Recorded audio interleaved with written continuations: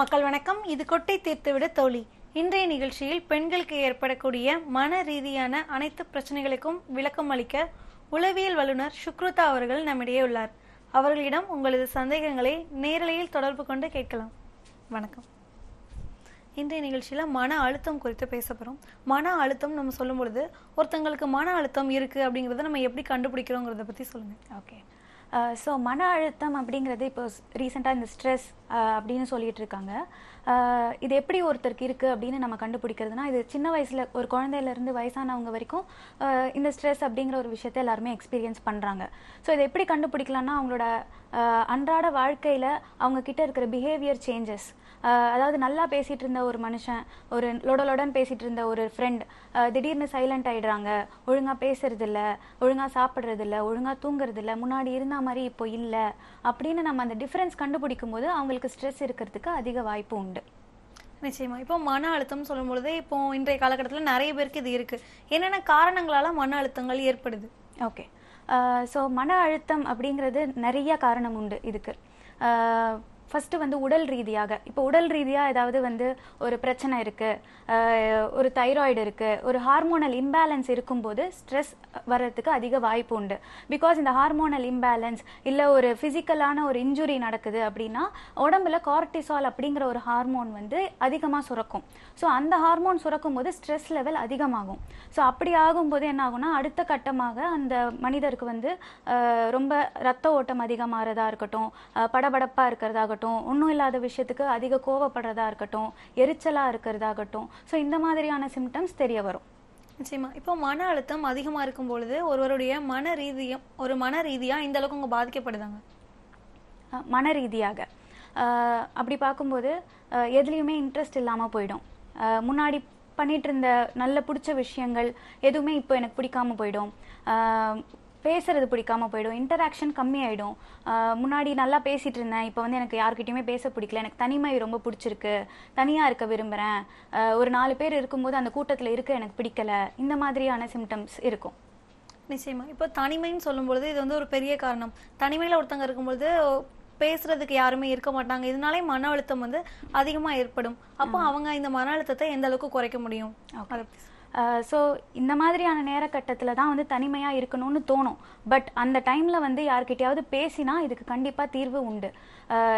யாராக வேணா இருக்கலாம், நம்ம கூட இருக்கிற ஃப்ரெண்டாக இருக்கலாம், இல்லை நம்மளோட கூட வேலை பார்க்குற ஒருத்தராக இருக்கலாம், நம்ம டீச்சராக இருக்கலாம். யார்கிட்டையாவது கொஞ்சம் போய் பேசினா இந்த மாதிரிலாம் எனக்கு ஆகுது அப்படின்னு பேசினா ஓரளவுக்கு அவங்களுக்கு பெட்டராக ஃபீல் பண்ணுறதுக்கு வாய்ப்பு உண்டு. நிச்சயமா. இப்போ மன அழுத்தத்தில் என்ன மாதிரியான வகைகள் இருக்குங்கிறத பற்றி சொல்லுங்கள். ஓகே. மன அழுத்தம் ஸ்ட்ரெஸ்ன்னு பார்த்தீங்கன்னா 2-3 டைப்ஸ் இருக்குது. ஃபர்ஸ்ட்டு வந்து அக்யூட் ஸ்ட்ரெஸ் அப்படின்னு ஒன்று சொல்லுவாங்க. அதாவது வந்து டெய்லி அன்றாட வாழ்க்கையில் இப்போ அடுத்து நம்ம பண்ண போகிற ஒரு விஷயம், இப்போ கிளம்பணும், ஆஃபீஸ்க்கு டைம் ஆச்சு, பஸ் வந்துடும், ஸ்கூலுக்கு போகிறதுக்கு பஸ் வந்துடும் அப்படின்னு நினைக்கும் போது அது சீக்கிரமாக கிளம்பணுமே அப்படிங்கிற ஒரு அன்றாட வாழ்க்கையில் நடக்கிற ஒரு ஸ்ட்ரெஸ். ஸோ அது அந்த டைமுக்கு அந்த எபிசோட் நடக்கும்போது, அந்த சிச்சுவேஷன் நடக்கும்போது அந்த ஸ்ட்ரெஸ் முடிஞ்சிடும். அந்த சிச்சுவேஷன் முடியும் போது அவங்க பெட்டராக ஃபீல் பண்ணிடுவாங்க. ஸோ இது வந்து ரொம்ப ஷார்ட் ஸ்பேன் ஆஃப் டைம், ரொம்ப வந்து குறுகிய காலகட்டத்தில் தான் இது இருக்கும். நெக்ஸ்ட் டைப் ஆஃப் ஸ்ட்ரெஸ் வந்து பார்த்தீங்கன்னா க்ரானிக் ஸ்ட்ரெஸ். இது வந்து 6 மாதம்லேருந்து 1 வருஷம் 2 வருஷம் அவ்வளோ நாள் நீடிக்கும். ஸோ இதுக்கு என்னென்னலாம் காரணமாக இருக்கும்னு பார்த்தீங்கன்னா, உடல் ரீதியான பிரச்சனைகள். இப்போ வந்து ஒரு மனிதருக்கு வந்து கேன்சர் வந்துருச்சு, இல்லைனா வந்து ஒரு ஃபிசிக்கல் இன்ஜுரி, ஒரு ஆக்சிடெண்ட், ஒரு சர்ஜரி, இந்த மாதிரியான விஷயங்கள் நடக்கும்போது அதனால பாதிக்கப்படும் போது அது 6 மாதம்லேருந்து 1 வருஷம் வரைக்கும் நீடிச்சு அந்த ஸ்ட்ரெஸ் இருக்கிறதுக்கு வாய்ப்பு உண்டு. நிச்சயமா. இப்போ குறுகிய பதட்டம் அப்படின்னு சொல்லும்போது இந்த பதட்டம் வந்து நல்லதா? ஏன்னா நம்ம ஒரு விஷயம் புதுசாக செய்யும் போது பொதுவாக எல்லாருக்குமே இந்த பதட்டம் ஏற்படும். இது வந்து நல்லதா கெட்டதா, அதை பற்றி ஓகே. ஸோ இப்போ வந்து இந்த மாதிரி பதட்டம் வந்து இப்போ ஒரு ரோலர் கோஸ்டர் ரைடு போகிறோம், அந்த டைமில் ஒரு பதட்டம் இருக்க தான் செய்யும். இது வந்து ஆபத்தானதுன்னு நம்ம சொல்ல முடியாது. பிகாஸ் வந்து அது நேச்சுரலாக ஒரு ஹியூமன் டெண்டன்சி. டக்குன்னு ஒரு புது விஷயம் ட்ரை பண்ண போகிறோம்னா அந்த ஒரு பதட்டம் இருக்க தான் செய்யும். ஸோ அதை நம்மளால் தடுக்கவும் முடியாது. இதுலேயே இன்னொரு வகையும் இருக்குது, யூ ஸ்ட்ரெஸ் அப்படின்னு ஒன்று சொல்லுவாங்க. ஸோ அது வந்து அந்த ஸ்ட்ரெஸ்னால அந்த மனிதருக்கு பெனிஃபிட்ஸ் தான் உண்டு. இப்போ ஃபார் எக்ஸாம்பிள் வந்து ஸ்டேஜில் பெர்ஃபார்ம் பண்ண போகிறேன், டான்ஸ் ஆட போகிறேன், மியூசிக் பாட்டு பாட போகிறேன் அப்படின்னா அந்த டைமில் ஒரு ஸ்ட்ரெஸ் இருக்கும். யாராக இருந்தாலும் எவ்வளோ பெரிய எக்ஸ்பர்ட்டாக இருந்தாலும் ஒரு சின்ன ஒரு கை நடுக்கமோ இல்லை சில்னஸோ இந்த மாதிரி ஏதாவது இருக்க தான் செய்யும். ஸோ அப்படி இருக்கிறது நல்லது தான். இப்போ ரீசெண்ட் ரிசர்ச் ஸ்டடீஸில் என்ன சொல்கிறாங்கன்னா, இந்த மாதிரி ஸ்ட்ரெஸ் ஆகிறது ஒரு மினிமம் அமௌண்ட் ஆஃப் ஸ்ட்ரெஸ் வந்து கண்டிப்பாக தேவை. அதாவது ஒரு நல்ல பர்ஃபார்மன்ஸ் இருக்கணும், ஒர்க் பர்ஃபார்மன்ஸ் இருக்கணும் அப்படின்னா ஒரு மினிமல் அமௌண்ட் ஆஃப் ஸ்ட்ரெஸ் கண்டிப்பாக இருக்கணும் அப்படின்னு சஜஸ்ட் பண்ணுறாங்க. நிச்சயமா.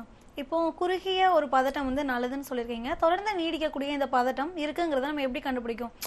நிறைய டைம் வந்து அவங்க எடுத்துக்கிறாங்க, தனிமையில் இருக்காங்கங்கும்போது நம்ம அதுக்கு என்ன செய்யணுங்கிறத பற்றி சொல்லுங்கள். ஓகே. ஸோ அந்த மாதிரி நீங்கள் அந்த மாதிரி இருந்தீங்கனாலோ இல்லை உங்கள் கூட இருக்கிறவங்க அந்த மாதிரி இருந்தாங்கனாலோ ஃபஸ்ட்டு போய் பேசுங்க. ஏன் இப்படி இருக்கீங்க அப்படின்னு எரிஞ்சு விழாமலோ இல்லை வந்து ஒரு கிரிட்டிசைஸ் பண்ணுற மாதிரியோ பேசாமல் சாதாரணமாக ஒரு ஃப்ரெண்ட்லியாக கேஷுவலாக என்ன டிஸ்டர்ப் பண்ணுது அப்படிங்கிற மாதிரி ஃபஸ்ட்டு கேட்டிங்கன்னா அவங்க அதுக்கு ஆன்சர் பண்ணுவாங்க.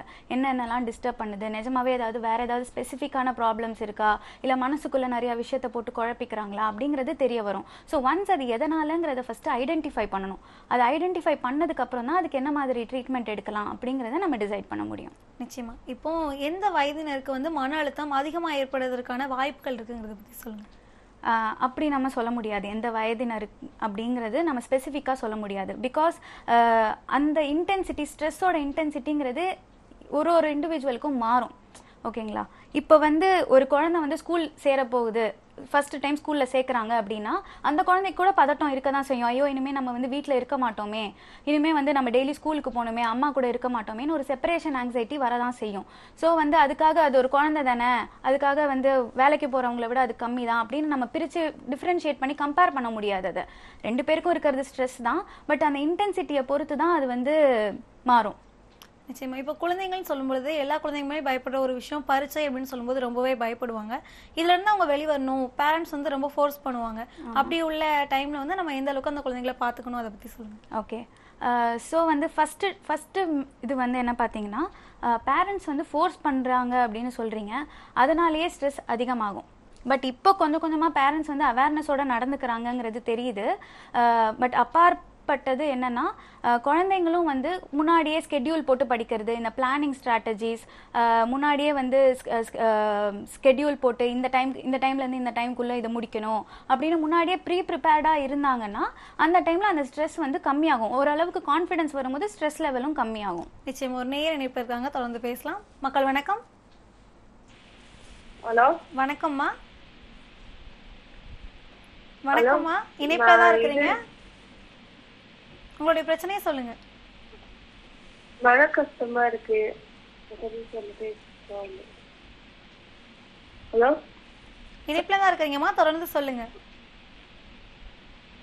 மும்தாஜ், என் பேரு மும்தாஜ், தீர்த்தமுத்துல.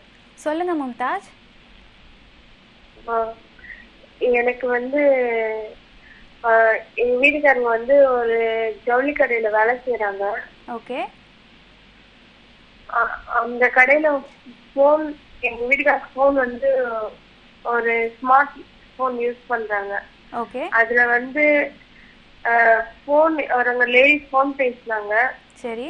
நான் அதை பார்த்துட்டு அவங்கள வந்து லேடி வந்து அந்த இதுல ஸ்டாப்ல உங்க கடையில வேலை பாக்குற லேடி தான் போன் பண்ணிருக்காங்க. நான் யாரும் என்ன நினைச்சிட்டு சந்தேகப்பட்டுட்டு இருக்கேன் எங்க வீட்டுக்கார. ஓகே. எப்போ இந்த இன்சிடென்ட்? அதனாலே கொஞ்சம் வீட்ல பிரச்சனையா இருக்கு. எப்போமா இது நடந்தது? எப்போ இது நடந்தது? எப்போ அந்த போன் வந்தது? எப்போ அந்த போன் பாத்தீங்க நீங்க? ஒரு மாசமா அப்படி இருக்கு. ஒரு மாசமா இருக்கு. ஒரு மாசத்துக்கு முன்னாடி தான் நீங்க இத பாத்தீங்களா போன் வந்தத?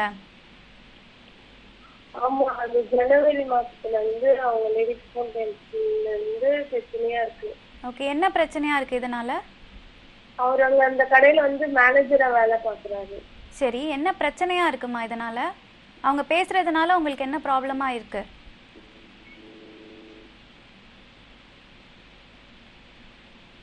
இணைப்புல தான் இருக்கீங்கம்மா, தொடர்ந்து பேசுங்க.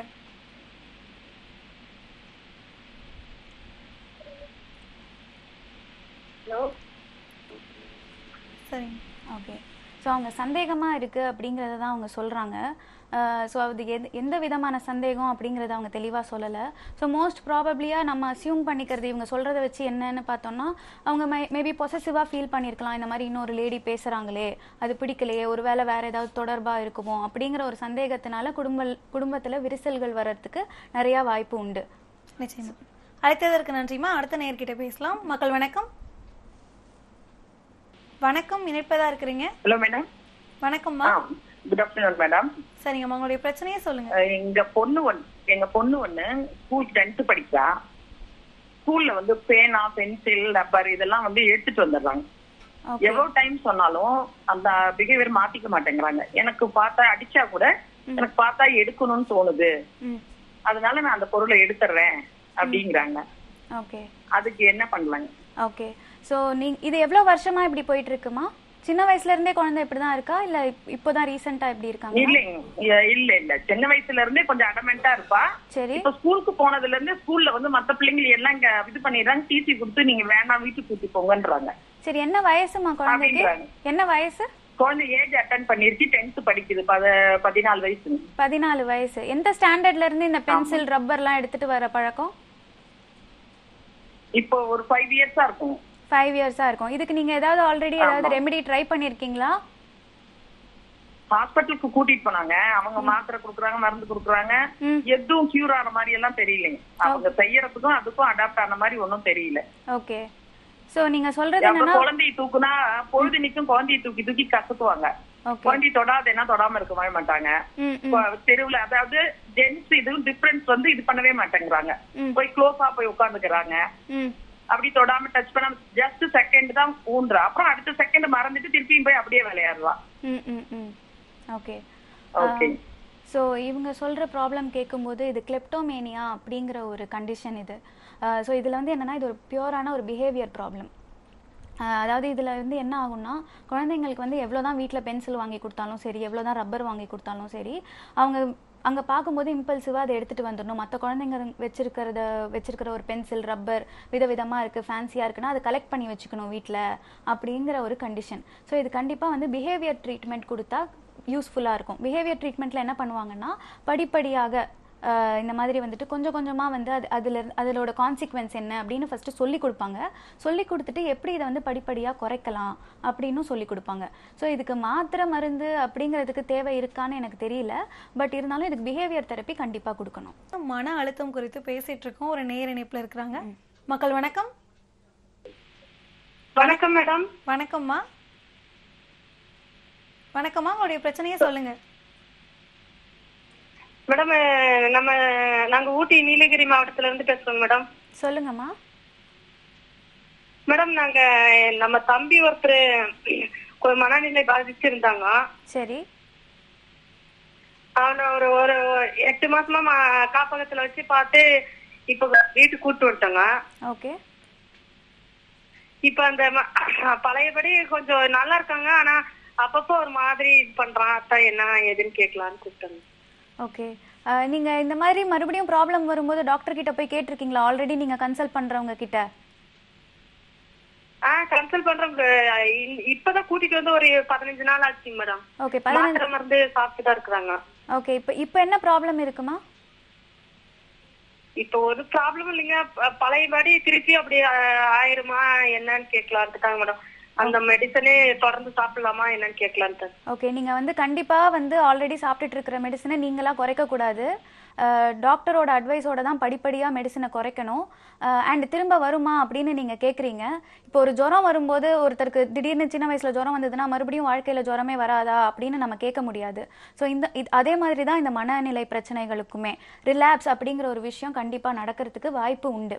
பட் இது வந்து ப்ரிவென்டபிள் தான். முன்னாடியே வந்து இந்த மாதிரி நடவடிக்கைகளை அப்சர்வ் பண்ணோன்னா ஃபஸ்ட்டு தூக்கம் தான் பாதிக்கப்படும்.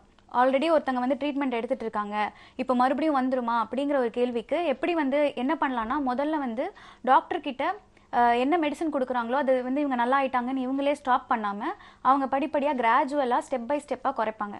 ஸோ டாக்டரோட சஜஷனோட குறைச்சிட்டு அதுக்கப்புறம் மறுபடியும் வரதுக்கான வாய்ப்பு இருக்கா அப்படின்னு கேட்கும்போது ஃபஸ்ட்டு தூக்கம் பாதிக்கப்படும். மறுபடியும் வர சான்சஸ் வந்து சிம்டம்ஸ் வந்து இவங்க அப்சர்வ் பண்ணிக்கலாம். தூக்கம் பாதிக்குதா அப்படின்னு பார்க்கணும். பசி ஒழுங்கா சாப்பிட்றாங்களா இல்லையா, பசியில வந்து ஏதாவது பேட்டர்ன் சேஞ்ச் இருக்கா அப்படின்னு பார்க்கலாம். கவனிக்காம ஒருத்தர் பேசும்போது கவனிக்காம வேற ஏதோ சிந்தனையில இருக்காங்களா அப்படின்னு பார்க்கலாம். அண்ட் இவங்க ஒரு இண்டிவிஜுவலுக்குன்னு தனியான சில ஸ்பெசிஃபிக் ட்ரேட்ஸ் இருக்கும், அதோட அந்த மாதிரி பழைய மாதிரி பிஹேவ் பண்றாங்களா அப்படிங்கிறத அப்சர்வ் பண்ணி அந்த மாதிரி ஏதாவது ட்ரேட்ஸ் மறுபடியும் ரிப்பீட் ஆகுது அப்படின்னு தெரிஞ்சதுன்னா உடனடியாக நீங்க எந்த டாக்டரை கன்சல்ட் பண்றீங்களோ அவங்கள போய் உடனே பார்க்கறது நல்லது. நிச்சயமா. அடுத்த நேர்கிட்ட பேசலாம். மக்கள் வணக்கம். வணக்கம், இணைப்புல தான் இருக்கிறீங்கம்மா. ஹலோ, வணக்கம்மா. அரபாத்துல இருந்து சங்கீதா பேசுறேன். சரிங்கம்மா, உங்களுடைய பிரச்சனையே சொல்லுங்க. எனக்கு 2 பெண் குழந்தைங்க இருக்காங்க. ஓகே. வீட்டுல என்ன வேலை முன்னேறணும்னு நினைக்கிறாங்க, என்ன செய்யறது சொன்னோம் புரியல. அடிக்கடி அவர் வந்து குழப்பமாவே இருக்கு. எப்படி யாருக்கே பாக்கிறது என்ன ஏது ஒண்ணுமே தெரியல. புரியலம்மா நீங்க சொல்றது என்ன? சாதிக்கணும் செய்யணும்னு நினைக்கிறேன், தொழில் செய்யறதுக்கு நான் ஏது ஒன்றும் தெரியல. யாருக்கு தெரியல, உங்களுக்கா உங்க குழந்தைங்களுக்கு சொல்றீங்களா? எனக்கு ஓகே ஓகே. எது அது யாரு பாக்கணும் என்ன ஏதுன்னு டீட்டெயில்ஸ் கொஞ்சம் சொல்ல முடியுமா? எதனா செஞ்சு சாதிக்கணும், எதனா பார்க்கணும், முன்னேறணும்னு நினைக்கிறேன். வாழ்க்கையில முன்னேறணும்னு நினைக்கிறீங்களா? தெரியல. ஓகே ஓகேம்மா. உங்க வயசு என்னம்மா? 41. 41 வயசு. இதுக்கு முன்னாடி எங்கேயாவது ஒர்க் பண்ணது உண்டா? இல்ல, ஹவுஸ் ஒய்ஃப் தான். ஹவுஸ் ஒய்ஃப் தான். ஆனா ரொம்ப நல்ல விஷயம்மா, இது ரொம்ப பாராட்டக்கூடிய விஷயம், இந்த மாதிரி சாதிக்கணும் அப்படின்னு நினைக்கிறது. ஸோ நீங்கள் இதுக்கு என்ன பண்ணலான்னா, உங்களுக்கு பிடிச்ச விஷயம் ஃபஸ்ட்டு ஐடென்டிஃபை பண்ணுங்க. உங்களுக்கு வந்து எந்த விஷயம் பண்ணும்போது நீங்கள் உங்களே மெய் மறந்து எதை பண்ணுறீங்க அப்படின்னு ஃபஸ்ட்டு பாருங்க. ஸோ அது மூலமாக அதில் என்ன பெருசாக பண்ணலாம் அப்படின்னும் பாருங்க.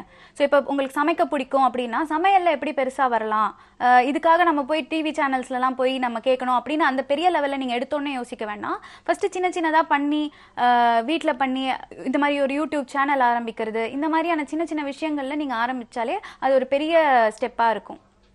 அழைத்ததற்கு நன்றிம்மா. இப்போ மன அழுத்தம் அதிகமாக இருக்கும் பொழுது நம்ம அதிலிருந்து வெளிவருவதற்கு என்னெல்லாம் செய்யணும், அதை பற்றி சொல்லுங்கள். ஓகே. மன அழுத்தம் அதிகமாக இருக்கும்போது என்ன பண்ணணும் அப்படின்னு கேட்டிங்கன்னா, ஃபஸ்ட்டு வந்து இந்த மாதிரி பதட்டப்படும் போது, ஃபஸ்ட்டு மன அழுத்தம் இருக்கும்போது பதட்டப்படுவாங்க, ரெஸ்ட்லெஸ்ஸாக இருப்பாங்க. அந்த மாதிரி டைமில் மூச்சு பயிற்சி உதவும். ஃபஸ்ட்டு ட்ரீட்மெண்ட்டாக வந்து மூச்சு பயிற்சி பண்ணலாம். அதுக்காக நீங்கள் வந்து டெய்லி கிளாஸ் போகணும் அப்படிங்கிறதுலாம் கூட அவசியம் இல்லை. நார்மலாக நம்ம ஸ்கூலில் பிடி பீரியடில் சொல்லி கொடுத்துருப்பாங்க, இப்படி ப்ரீத் இன் ப்ரீத் அவுட், இவ்வளோ நேரத்துக்கு ப்ரீத் இன் ப்ரீத் அவுட்னு பிடி மாஸ்டர்ஸ் சொல்லி கொடுத்துருப்பாங்க. அதை வந்து அந்த நேரத்தில் ப்ராக்டிஸ் பண்ணணும். ஸோ காலையில் எழுந்திரிச்சு 6 மணிக்கு பண்ணணும் அப்படிங்கிற ஒரு கட்டாயம்லாம் கிடையாது. இந்த டைமில் எனக்கு ஸ்ட்ரெஸ்ஃபுல்லாக இருக்குன்னா ஒரு 2 நிமிஷம் பிரேக் எடுத்துகிட்டு ஒரு 2 மினிட்ஸ் இன்ஹேல் எக்ஸேல் பண்ணிவிட்டு வந்தோம்னாலே அந்த பீரியட் ஆஃப் டைம்க்கு அந்த ஆன்டிசிபேட்டரி ஆங்ஸைட்டிக்கு ஹெல்ப்ஃபுல்லாக இருக்கும். நெக்ஸ்ட்டு பார்த்தீங்கன்னா லீஷர் இருக்கணும். சில பேர் ரொம்ப ஒர்க்கஹாலிக்காக இருப்பாங்க, ஒரு பிரேக்கே இல்லாமல் வேலை பார்த்துக்கிட்டேவோ இல்லை படிச்சுக்கிட்டேவோ ரொம்ப நேரம் கண்டினியூஸாக படிச்சுக்கிட்டே. ஸோ இந்த மாதிரி இருக்கும்போது பிரேக் இல்லாதவங்களுக்கு ஸ்ட்ரெஸ் கண்டிப்பாக வரும். ஸோ அப்பப்போ ஒரு பிரேக் எடுத்துக்கிறது நல்லது. எனக்கு பிரேக் தேவையில்லை, எனக்கு வேலை பார்க்க ரொம்ப பிடிக்கும் அப்படின்னு சொல்லுவாங்க. பட் இருந்தாலும் அப்பப்போ ஒரு பிரேக் எடுத்துக்கிறது ஸ்ட்ரெஸ்ஸை வந்து வராமல் தடுக்கிறதுக்கு உதவும். அண்ட் நம்பர் 3 வந்து நார்மலாக ஹைட்ரேட்டடாக இருக்கணும். நார்மல் ஃபுட் அண்ட் வாட்டர் வந்து டெய்லி வந்து அந்த மினிமம் அமௌண்ட்டாவது எடுத்துக்கணும். ஸோ சாப்பிடாமல் இருக்கிறதோ, வேலையில் இருந்த இந்த இர்ரெகுலர் டைமிங்கில் சாப்பிட்றது, ஸோ இதெல்லாமே ஸ்ட்ரெஸ்ஸுக்கு ஒரு கான்ட்ரிபியூட்டிங் ஃபேக்டராக அமையும். நிச்சயமாக. ஒரு நேர இணைப்பு இருக்காங்க, தொடர்ந்து பேசலாம். மக்கள் வணக்கம். வணக்கம், இணைப்பில் இருக்கிறீங்கம்மா. வணக்கம்மா, இணைப்பில் தான் இருக்கிறீங்க. மேடம், இந்த எனக்கு 2 வீலர் பைக்ல போகும்போது ஒரு பயம் வருது மேடம். முன்னாடி எல்லாம் அப்படி கிடையாது மேடம். இப்போ வந்து என்ன அறியாமலே ரொம்ப பயப்படுவேன் மேடம். ஓகேம்மா. எவ்வளோ நாளா இந்த பயம் இருக்கு? அது இப்போ கொஞ்ச நாளா ஒரு 1 இயரா இருக்கு மேடம். அது எதனால அப்படி வருதுன்னு தெரியல. அப்படி ஒரு பதட்ட மாதிரி வருது மேடம். அப்படி தலை சுத்துற மாதிரி இருக்கு போகல. ஓகே. 1 இயருக்கு முன்னாடி எங்கேயாவது கீழே விழுந்தேன், ஏதாவது ஆக்சிடென்ட் ஆச்சு, அந்த மாதிரி ஏதாவது சம்பவம் நடந்ததா? இல்ல, அப்படிலாம் ஒண்ணும் ஆகல மேடம். இப்பதான் இந்த மாதிரி ஒரு பயம், மன பயம் மாதிரி இருக்கு மேடம் எனக்கு வந்து. என்ன பயமா இருக்கு? வண்டி ஓட்டும் போது ஏதாவது ஆயிடுமோ அப்படின்னு பயமா இருக்கா? ஆமா மேடம். அந்த வண்டி கிராஸ் பண்ணி போகல ஒரு பயம் வருது மேடம். அது எதனாலன்னு தெரியல. புரியலமா, வண்டி ஓட்டும் போதா இல்ல வண்டியில கிராஸ் பண்ணி போகும்போதா? வண்டியில உட்காந்து போகிறதுக்கு எனக்கு முன்னாடி பயம் இல்லை, இப்போ வந்து ஒரு பயம் வருது மேடம். என்ன அறியாமல ஒரு மனசுல ஒரு பயம், படபடப்பு வருது மேடம் எனக்கு வந்து. படபடப்பு வருது. ஓகே. ஸோ இது வந்து பியூராக ஆங்ஸைட்டி தான். வண்டி ஓட்டும் போது வருது அப்படின்னு அவங்க சொல்கிறாங்க. ஸோ இதுக்கு என்ன பண்ணலான்னா கண்டிப்பாக ரிலாக்ஸேஷன் டெக்னிக்ஸ் இதுக்கு ஹெல்ப் பண்ணும். இதுக்கு வேறு ஏதாவது ஃபேக்டர்ஸ் இருக்கா அப்படின்னும் நம்ம ஐடென்டிஃபை பண்ணணும். அவங்கக்கிட்ட அது தெளிவாக கேட்டால் தான் தெரியும். வேறு ஏதாவது வந்து இந்த மாதிரி ஏதாவது ஒரு சம்பவத்தை பார்த்தேன், அதுலேருந்து பயமாக இருந்தது, அந்த மாதிரி 1 இயர் இந்த 1 இயராக தான் சொல்கிறாங்க. அதுக்கு முன்னாடி வரைக்கும் நல்லா பீஸ்ஃபுல்லாக ஓட்டிகிட்டு இருந்திருக்காங்க. பட் ஸ்டில் இப்போ என்ன காஸ் அப்படிங்கிறத நம்ம ஃபஸ்ட்டு ஐடென்டிஃபை பண்ணணும். ஐடென்டிஃபை பண்ணதுக்கப்புறம் ரிலாக்ஸேஷன் டெக்னிக்ஸ், ப்ரீதிங் டெக்னிக்ஸ், அப்புறம் வந்து இந்த உடற்பயிற்சி இதெல்லாமுமே பண்ணிட்டு வந்தால், கன்சிஸ்டண்ட்டாக பண்ணிட்டு வந்தால் அவங்களுக்கு கொஞ்சம் ஹெல்ப்ஃபுல்லாக இருக்கும். நிச்சயமா. இப்போ மன அழுத்தத்திலிருந்து வெளிவதற்கான வழிகள் சொல்லிக்கிட்டு இருந்தீங்க, தொடர்ந்து பேசலாம். ஒரு நேயர் இணைப்பில் இருக்கிறாங்க. மக்கள் வணக்கம். ஹலோ வணக்கம்மா. ஹலோ வணக்கம்மா, இணைப்பில் தான் இருக்கிறீங்க, உங்களுடைய பிரச்சனையே சொல்லுங்க. நாங்க கேகே நகர்ல இருந்து பேசுறேங்க. சரிங்கம்மா, உங்களுடைய பிரச்சனையே சொல்லுங்க, தொலைக்காட்சி பார்க்காம பேசுங்க.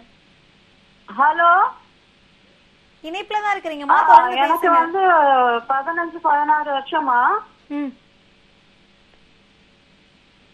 சொல்லுங்க. பாக்கல. 15-16 வருஷமா எனக்கு வந்து தூக்கத்தன்மை கிடையாது. ஓகே. அதுக்கப்புறமா தூங்காம இருந்தோம்னாக்கா காலையில எந்திரிக்கவும் முடியறது இல்ல. நைட் எல்லாம் ஒரு மாதிரி வேர்வை வந்துட்டு ஒரு மாதிரி படபடப்பு ஆயிடுது.